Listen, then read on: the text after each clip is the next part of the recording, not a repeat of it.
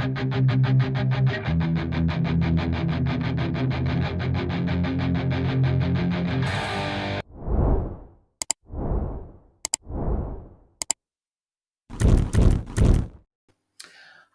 and welcome back to the David67 Celtic News YouTube channel. Today's video going to be an update on Celtic's unending quest to find a Joe Hart replacement goalkeeper to be our number one for next season and several seasons after, and is in essence revisiting a video I did a month ago regarding Peter Vindahl Jensen, who seems to have got to the top of Brendan Rodgers' shopping list for a new goalkeeper. Also a few other bits of Celtic news to update you on as well.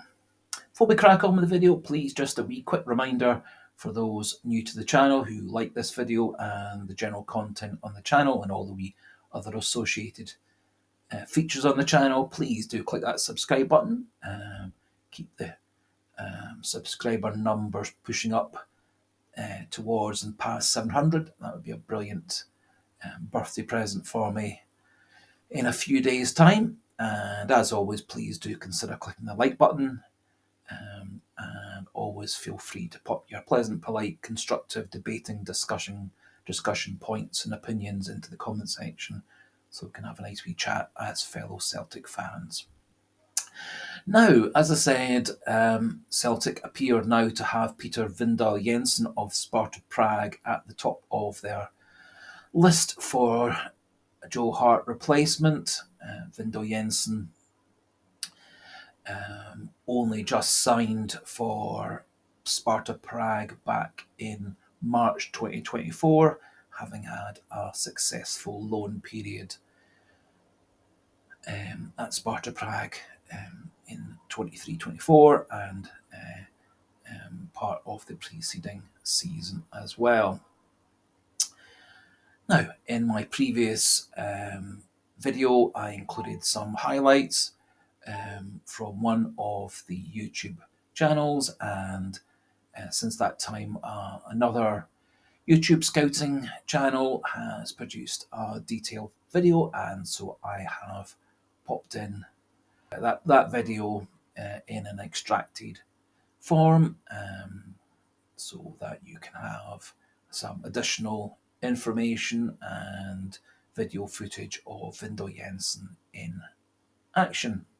Peter Vindahl Jensen is a Danish player, was previously in the Danish international squad but never played an international match, and he has steadily dropped down the ranking amongst Danish goalkeepers, as he has had a couple of rocky spells in his career, although he does appear to have improved his performances since he went to Sparta Prague. He is 6'4", 26 years old, and looking at his ratings for the 23-24 season in the Czech League, he had a season rating of 7.12 with a very impressive save percentage of 76%, slightly in contrast when his Europa League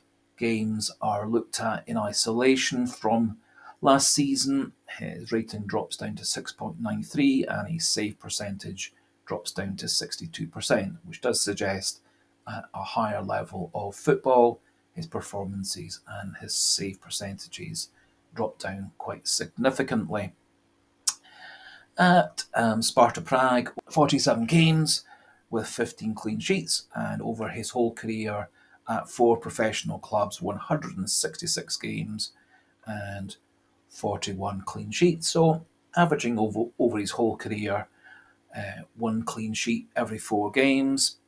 He did have a spell at AZ Alkmaar, which went very poorly, and for AZ Alkmaar, his clean sheets percentage dropped down to 1 in every 6 games. And from current stats for his spell at Sparta Prague, 1 clean sheet in every 3 games, which is obviously a good stat.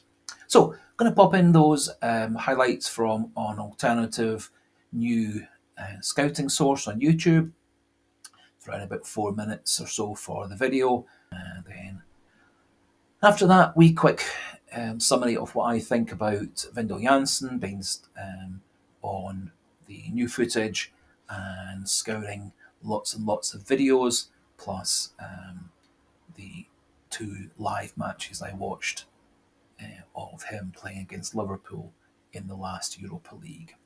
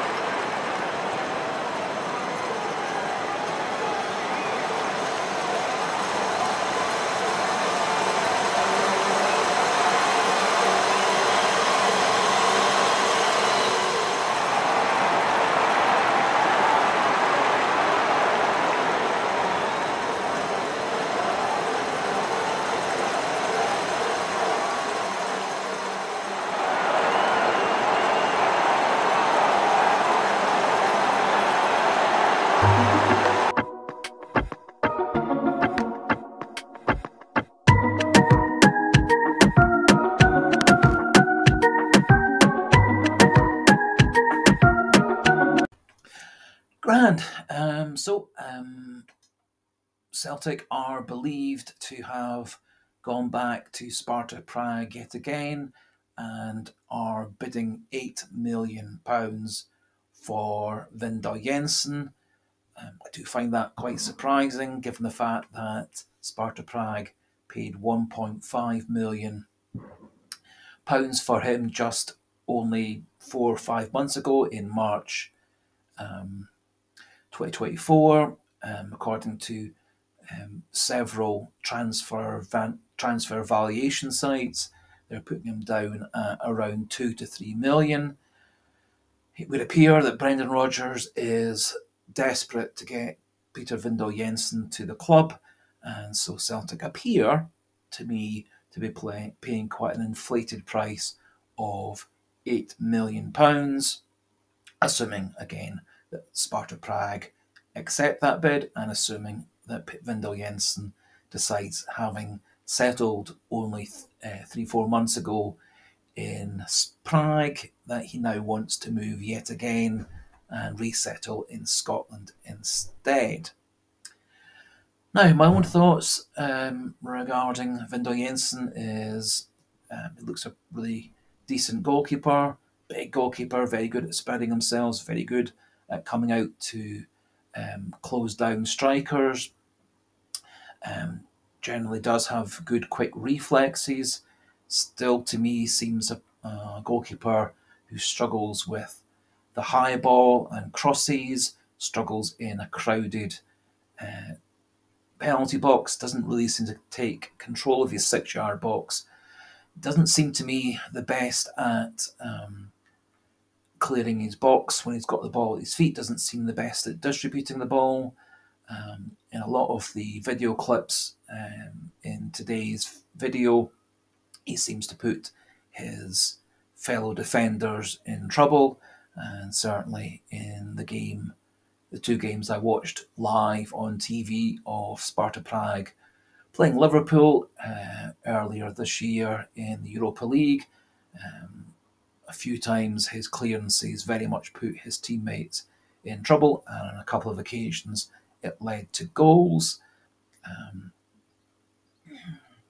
And he doesn't seem very convincing with the ball at his feet, doesn't seem very convincing as a sweeper keeper from all the footage I've seen, plus those 2 live matches on TV. However, there are an increasing number of Celtic fans who are massively keen on Vindahl Jensen, and so if Celtic's £8 million bid is successful and Vindahl Jensen does choose to leave Prague and come to Glasgow, I, like all Celtic fans, will be desperate for him to be the best possible goalkeeper, as we really need a top quality goalkeeper to replace Joe Hart in the longer term.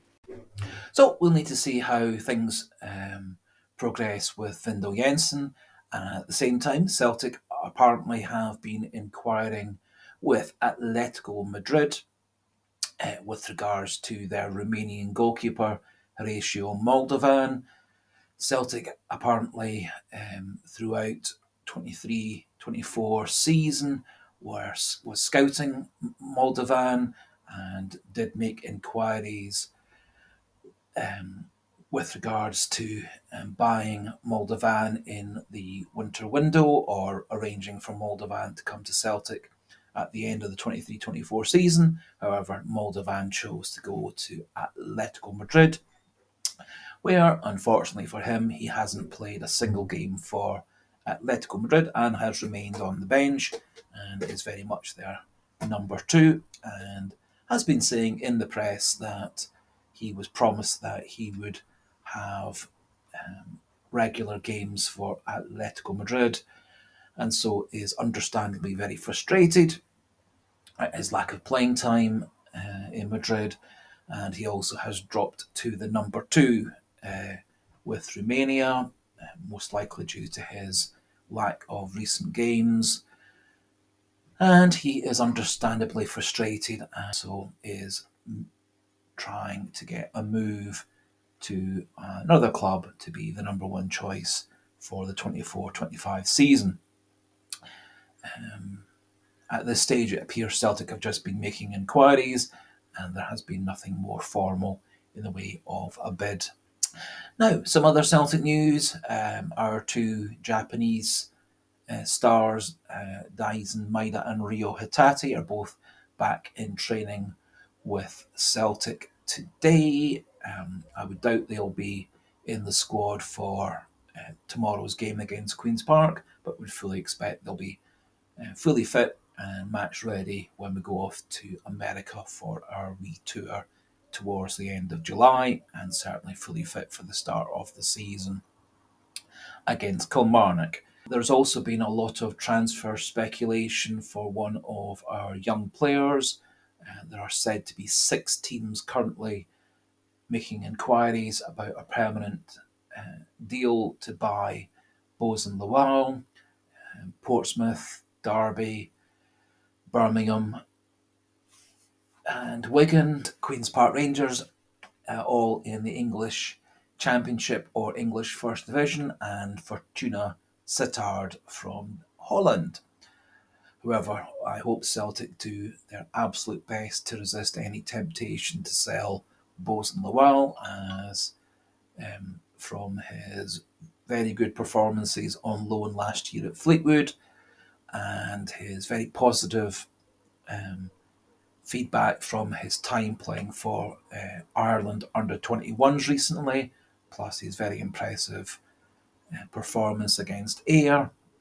I think he's a player that Celtic should get into their first team squad as a backup player, as he is very versatile, covering 4 or 5 positions, which can be very important over the course of a very busy season. And the final bit of news, Alexandro Bernabei, our Argentinian left-back who has had a rather rocky, unsuccessful time at Celtic. We sent him off on loan to a Brazilian club, SC Internacional. That loan was supposed to be for the duration of 2024, with him ending his loan in December 24. However, he has only played 1 game so far for SC Internacional, and so apparently Celtic, as part of that loan agreement, are arranging a different loan for him, and it would appear that Independiente in the Argentinian league are lined up to take Bernabei for the rest of their season on loan instead, and hopefully he gets some playing time over there and can successfully arrange a transfer back to Argentina so that we can recoup some of the rather large transfer fee we have wasted on him. I think Bernabei actually is quite a talented player. I just don't think he really fits into Celtic's way of playing, and I'm not convinced that his best position is at left back. I think he's much more likely to be a player pushed further forward into left-sided midfield or even as a wide player, as I don't think he's got the core defensive skills to be a left back in all truth. So that just about finishes off today's video. No positive confirmation or further news on Adam Ida or Paolo Bernardo, although the bulk of the Celtic news sites and journalism sites are confident that Celtic will get both Bernardo and Ida signed over the next week or so. Obviously, any updates we get on any of these players coming in or out of Celtic, I'll do my best to cover in future videos.